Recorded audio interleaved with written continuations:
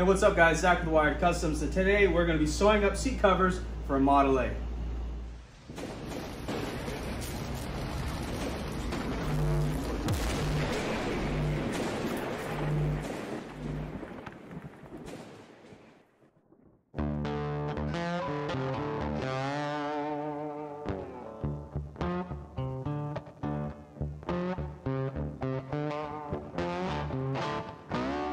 Now, this is going to be a very simple demonstration, not so much a how-to video. We just want to show you how you could do this yourself, start giving you that idea, thoughts of, you know what, maybe I want to save myself a lot of money and do it and not pay someone else to do it.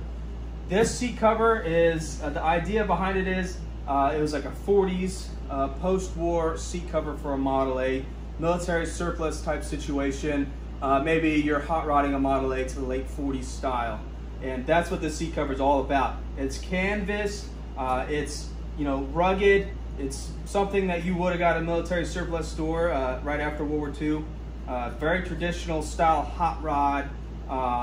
Just got home from the war and they just wanted to hot rod the car they already owned as cheap as possible. So this is very cheap. We're going to be spending less than $100 for 2 seats and door panels. Door panels.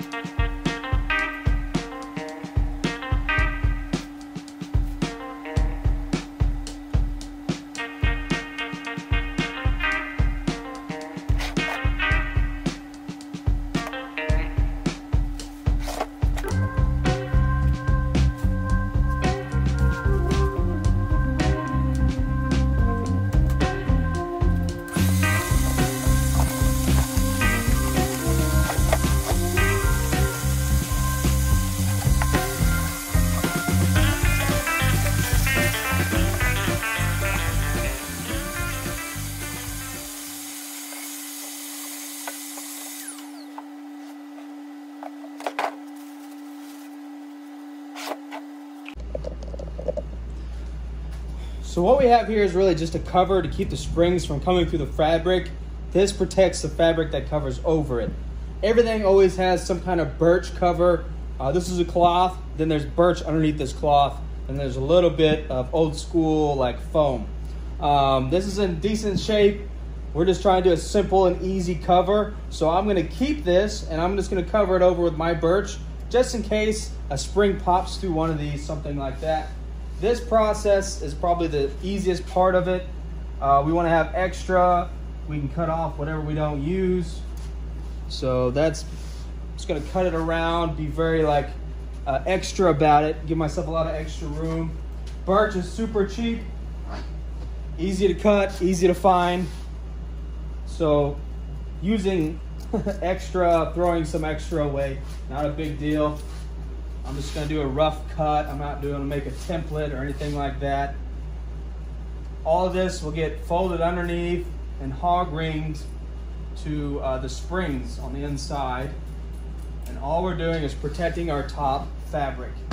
Now, if you're going with a really fancy fabric, leather, this is fine. You put leather right on top of this. We're putting canvas right on top of this. So it doesn't really even need this birch, but I'm doing it just to clean it up a little bit, make sure it'll last longer this way. But if you have a really fancy fabric, you could put a cheaper fabric over this so that fancy fabric doesn't get caught, because this is, you know, this is rough and you could have a spot bunch up on you and be hard to stretch. But outside from that, this is typical, just straight birch, leather, or whatever you're gonna put over this. Now I got my little hog ring pliers and I got a box full of hog rings, and I'm just gonna come down here and hog ring to the closest spring available. I don't want to go over all the springs all the way down to the frame, because we don't want this fabric to ever stretch, because it'll just start peeling itself apart. So you want to grab it by the whatever's closest to it. So I grabbed it right there, and what I'm going to do is just grab it from this side, pull it tight, grab it from the back side, then I'll do the sides. This part's always nice because it's very simple and uncomplicated. Now I'm going to grab it from the other side. The idea is I don't want any wrinkles in this, so I'm going to pull all the wrinkles out of it and just make sure it's somewhat snug.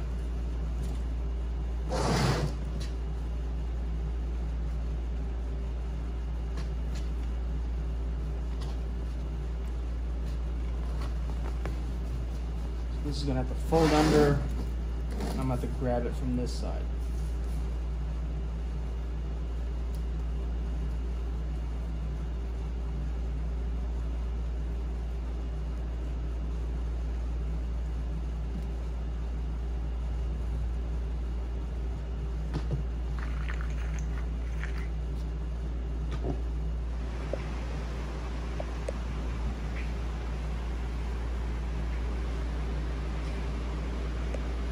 So now we're going to cut out the template for the seat cushion here. So what we're going to do,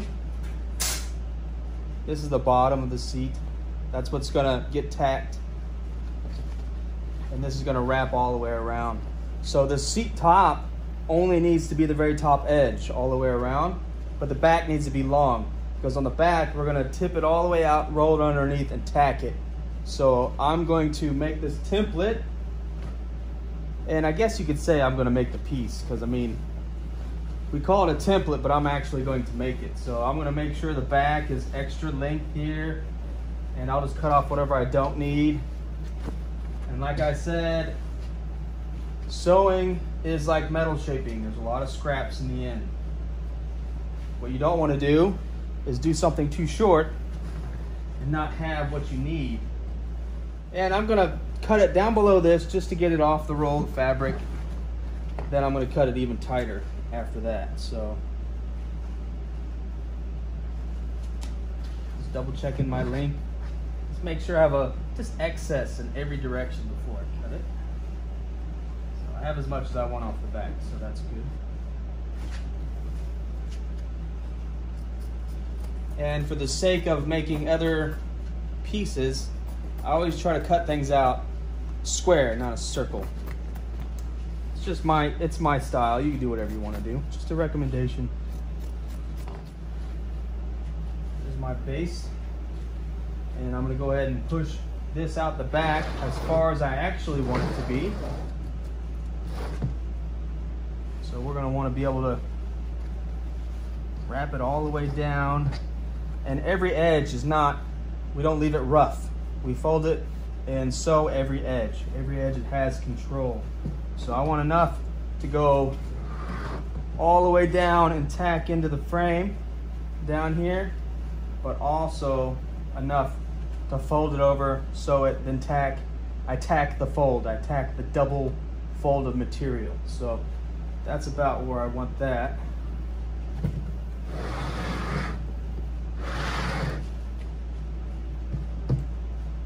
I'm going to start trimming this seat. Now, you could draw it out with a Sharpie, then put it down on the ground and trim it on the table or whatever you like to do. And that's usually what I like to do. So I'm not going to cut up to the edge. I'm going to leave myself a good amount.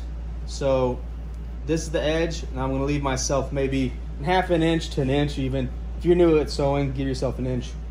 And that's gonna be what we sew to the piece I already made here. So these two are going to have like an inch worth sewn together. So leave yourself a little bit extra to sew. Hopefully that makes sense, but I'll show you here in a second. So I'm gonna go way down here. This is gonna be what gets sewn. And I'm using a Sharpie because all these edges that I'm drawing on, you're never gonna see it. So we wanna get this edge accurate, get all my creases out, and actually cut it where I want to cut it.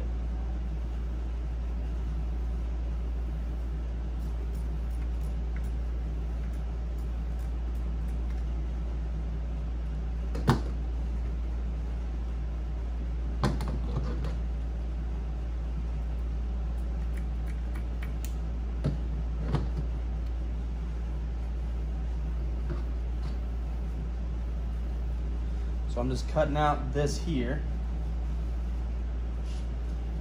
And I'm also going to use that, fold it over and sew it on itself. No edge is a loose fabric edge. Every edge is sewn.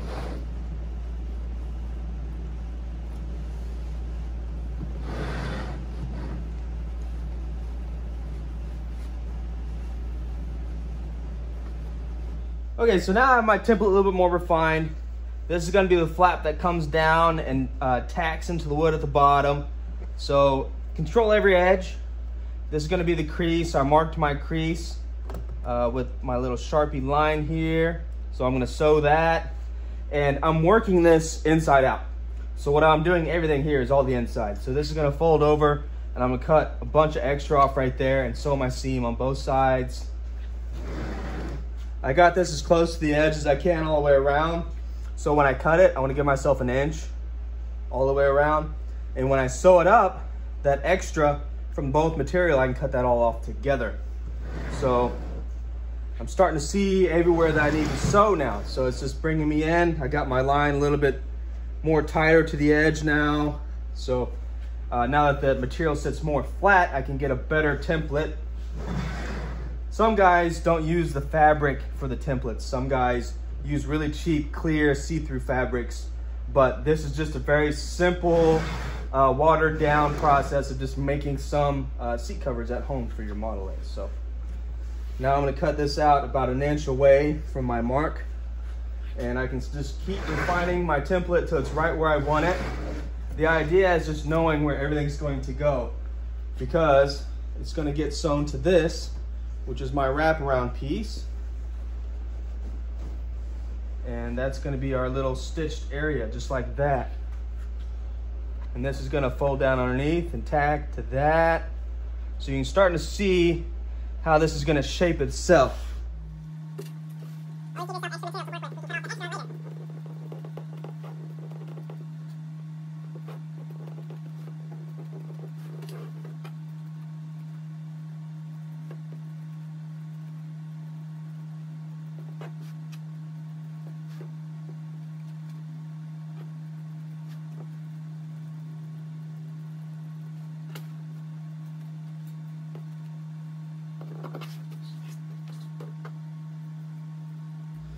Okay, so this isn't a sewing 101 video, but I'm going to show you just a couple things real quick in case you're looking for a sewing machine. So I do not have a reverse on my sewing machine. So here's what we do. So I'm going to get it lined up. And I also don't have really variable speeds. This thing wants to go 100 miles an hour all the time, but this is just to get your stuff done yourself. I got this machine for free. A sewing machine shop shut down, and they just wanted everything gone. I went up there and just got what I could use. My other sewing machine's from 1934. This sewing machine's from 1965. It's a mild upgrade for me. But to get the lock stitch, to get the string from pulling out, obviously I already have my machine all set up to sew. And I have this nice thing on my knee here that picks that foot up, but I'm going to show you how to lock stitch it. We can do this. We can get a couple stitches in, And when the needle's down, I'm gonna pick my foot up. I'm gonna spin this all the way around and fold up your material so it's easier to work with here. So less material flopping around. And I'm just gonna walk it right back in the stitches I already made.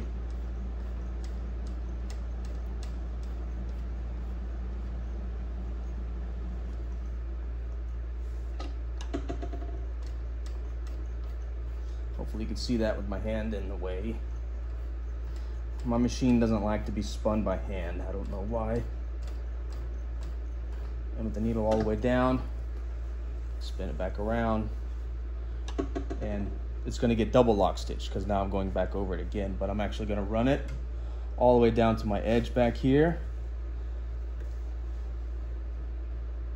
And I'm gonna try to go slow, but this machine does not like to go slow. Still getting used to my new machine.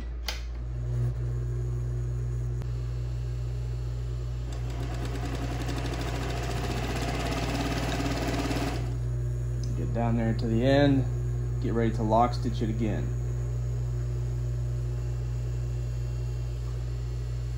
Like I said, my machine does not like to go slow. When the needle's in, pick the foot up, 180 degrees.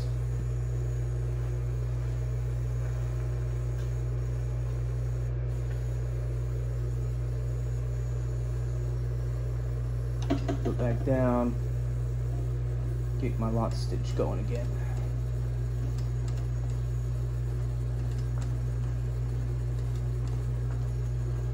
That's how you lock stitch it with one of these old machines like this.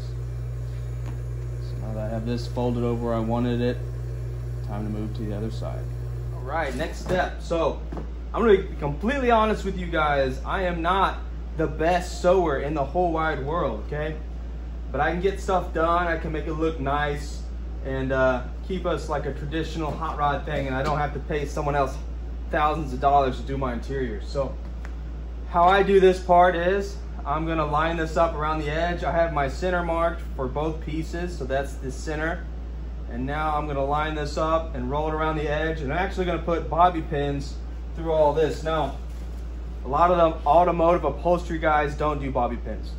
I use bobby pins just because when I'm sewing my machine's really fast, and I have a hard time holding the fabric perfect together as I'm sewing around edges. So the bobby pins just help me, and it still ends up with a good product. The downfall to that is when you're doing like really, really nice leathers and stuff like that, you want to avoid bobby pins. But this is canvas. This isn't going to hurt the canvas at all. So I'm going to start with my center here, get that lined up, and this black mark, the tight one here, that's what I'm sewing. That's the seam. So all I have to do is just follow that as I go around.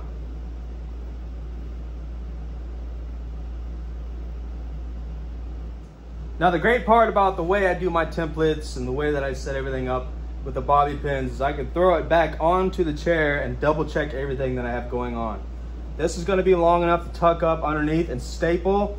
This is going to be long enough to fold on the inside. This is going to be long enough to hide this seam. So everything is long enough. Everything looks like it's working out so far. And again, we make this inside out. Then we go to put it on the chair. We flip it the other way, and all of these stitches and seams are this side of it. Okay, so now we're down to the cool part where we're actually making this cover. And this is also the most important part. So while I'm sewing this line that I created here, and you can see one flaw that I made, I put the bobby pins in the wrong way. I do that to myself all the time, so don't stick yourself. I like when I do it the other way. I have the buttons on my side of it. But anyways, what we're gonna do is try to make the underside material as flat as possible as we're sewing this. So when I go around the turns, I'm going to slow down as much as I can and maybe even sew a lot of it by just spinning my dial here. But this is the hard part when I get down here, trying to make this as flat as possible. Let's get this going.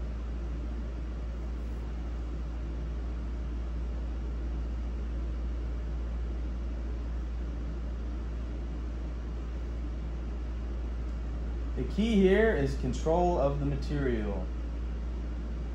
And I'm gonna trust my mark over here, even though I don't like it now that I'm sitting at the machine. I think I curved back around the steel, you know, the steel support in the seat. So I'm gonna go ahead and just trust my mark and get this going into a lock stitch.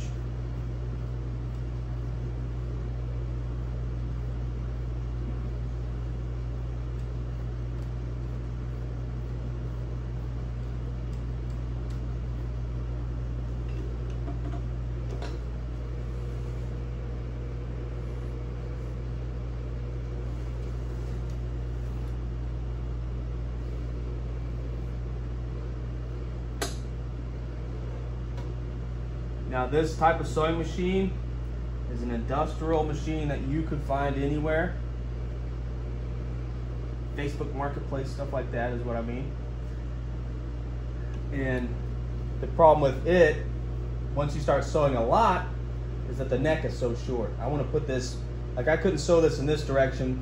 I always set all my templates up to sew it from out here because my neck isn't long enough. I'll be bunching up material over here and that can actually mess up the progress.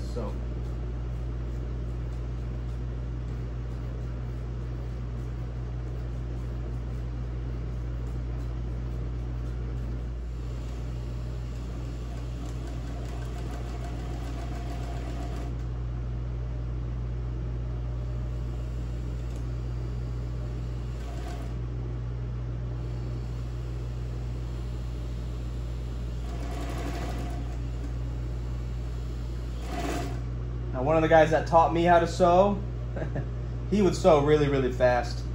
And what he would tell me was, the faster you sew, the straighter your line is. So I do agree with him. It's just getting to that point is the hard part.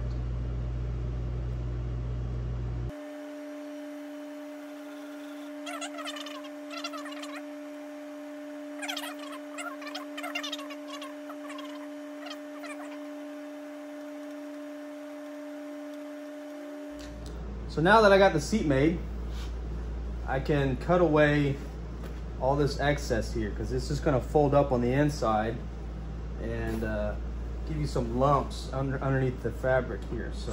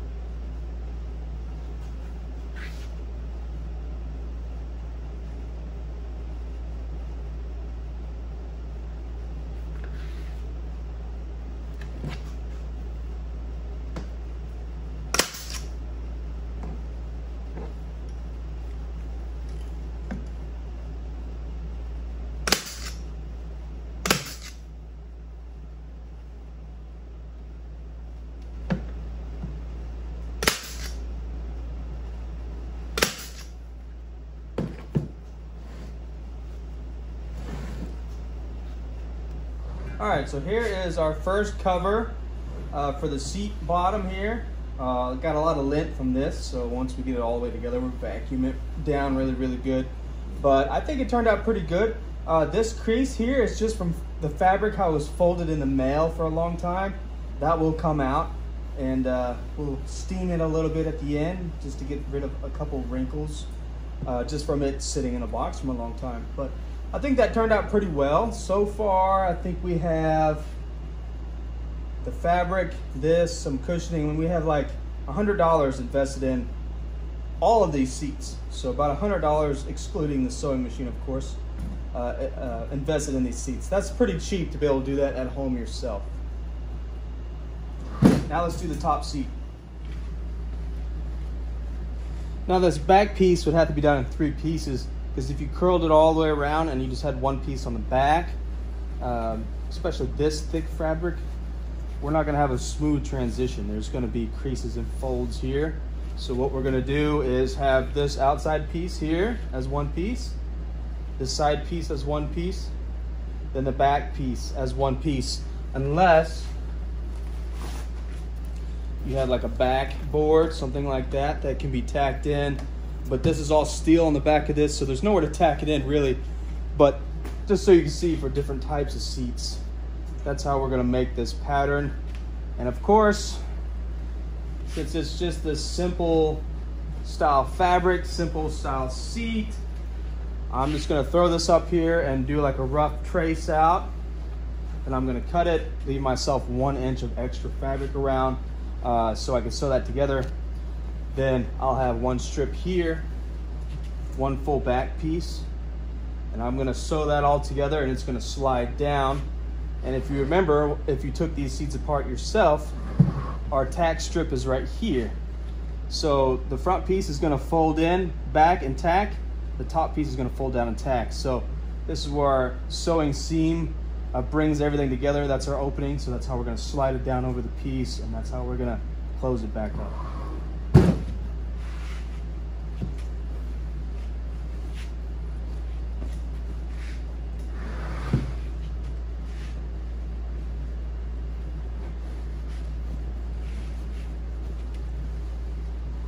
So when I make this piece, I want the bottom piece to be exaggerated, very long.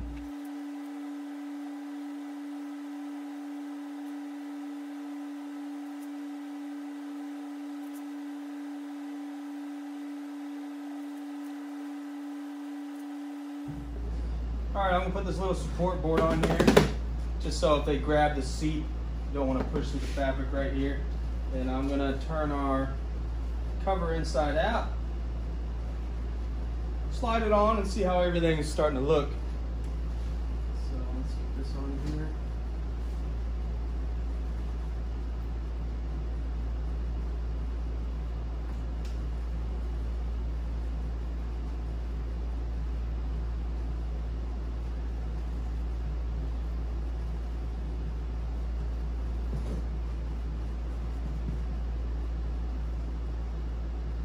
And it's okay if it's tight, that's a good thing if it compresses it just a tad. And I'm just trying to get it over that plastic guard, or that old guard for the back, without it sliding out of place.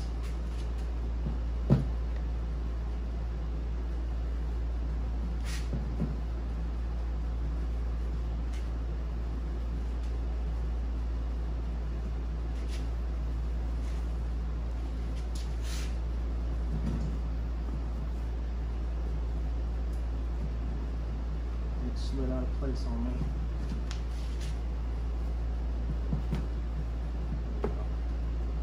This is all the bottom.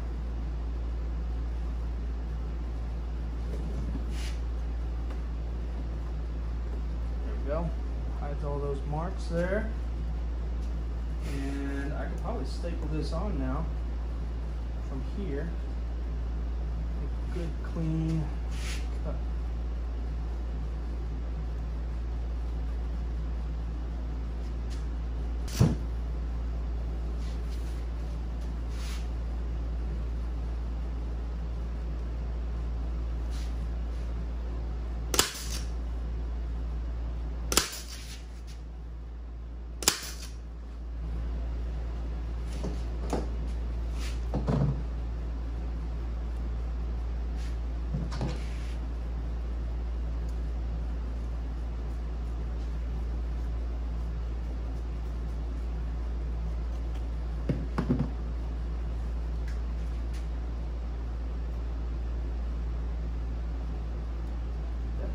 tucked in there on both sides.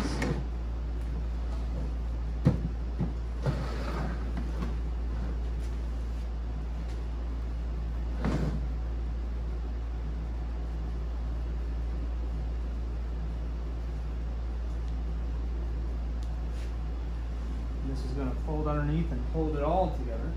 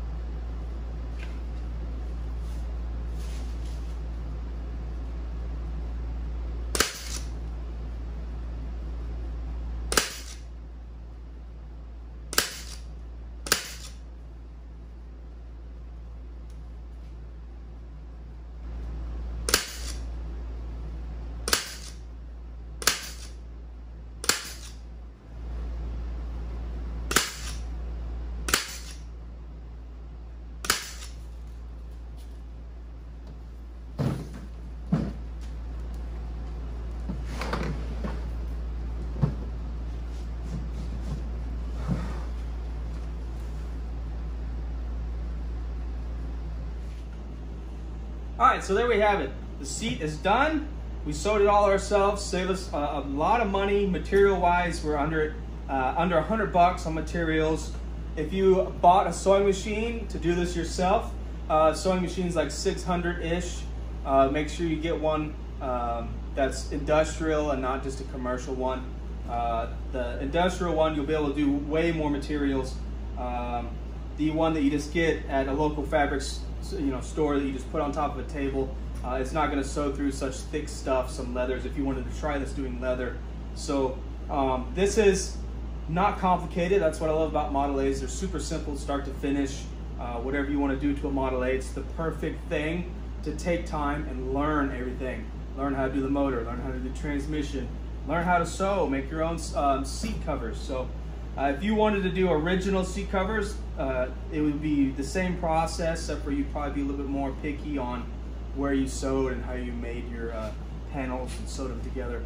But this is just a simple 40s style seat cover, and it's made out of canvas like you got back from World War II, and there was a lot of military surplus. We just made it out of military surplus. That's the whole idea out of this one. So if you have any sewing questions, by all means put them down in the comment section, and I hope this was just a nice demonstration, not so much a how-to video, but just to get an idea, make you start thinking about this kind of stuff. Maybe you could do it on your own ride and not pay someone else to do it. If you did it, obviously you'd save a lot of money. So make sure you like this video, subscribe to the channel, and as always, get your shit together.